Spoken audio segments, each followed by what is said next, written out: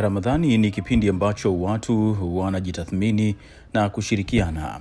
Waumini wanafunga kuanzia alfajiri mpaka jioni wakati jua linapotua, halafu familia au jamii hukusanyika pamoja kwa mlo wa jioni katika mwezi huu mtukufu wa Ramadhani ambao unaanza baadaye wiki hii na kumalizika kwa sherehe ya shamra za Eid al-Fitri.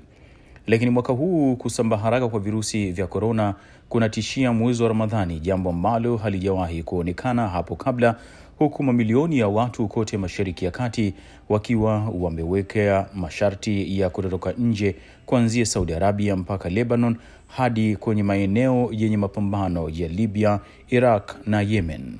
Kinachosikitisha zaidi kwa waumini wengi wa Kiislamu ni kwamba ibada ya pamoja, ikiwemo sala ya tarawih, zimepigwa marufuku katika misikiti yote katika eneo hilo, huku misikiti mingi ikiwa imefungwa katika juhudi za kupunguza kasi ya kusambaa kwa virusi.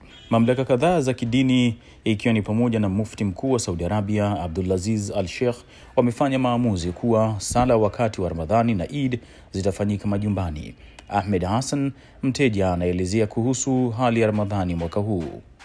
Virus corona bsaraha wa shibe tayar. Tumepoteza furaha ya Ramadhani mwaka huu kwa sababu ya virusi vya korona. Tumekuwa na kawaida ya kusherehekea na kujisikia furaha, lakini mwaka huu hatuna furaha ya Ramadhani kwa sababu ya virusi vya korona. Inanipa wasiwasi.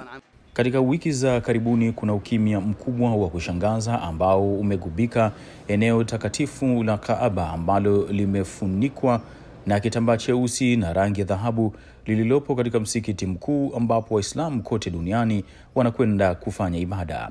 Eneo hilo la Kaaba lenye marumaru nyeupe kwa kawaida linakuwa limejaa maelfu ya mahujaji.